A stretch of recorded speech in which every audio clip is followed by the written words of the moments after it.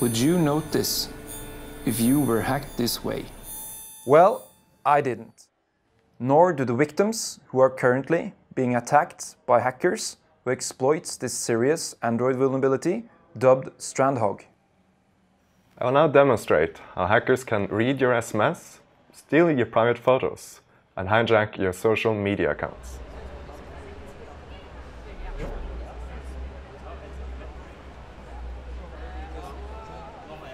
What you are currently looking at is a malware that uses the StrandHogg vulnerability. It's disguised as a weather app, but could in practice be disguised as anything. Our malware is now placing a fake permission pop-up into the SMS messaging app. When Lars accepts, he's unknowingly giving permissions to the malware and not to the messaging app he thinks he's using. With these permissions now gathered, I can get access to all of Lars's photos and text messages. Similarly, permission harvesting can be used to get GPS location, send expensive SMS, or listen to the user through the device microphone. Basically anything the hacker might find lucrative.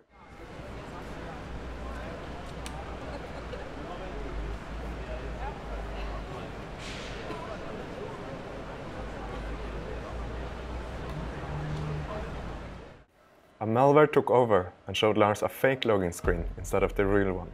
As he typed in his credentials, they were all sent to me.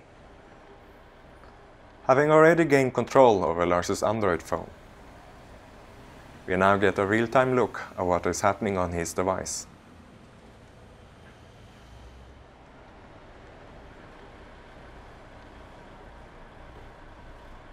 Let's repeat, but instead of a social media app, we're going for a payment app with two-factor authentication over SMS.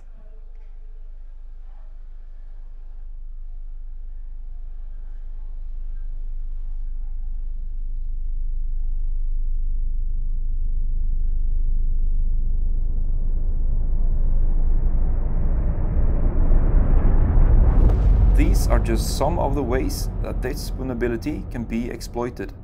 See our webpage promon.co for more information.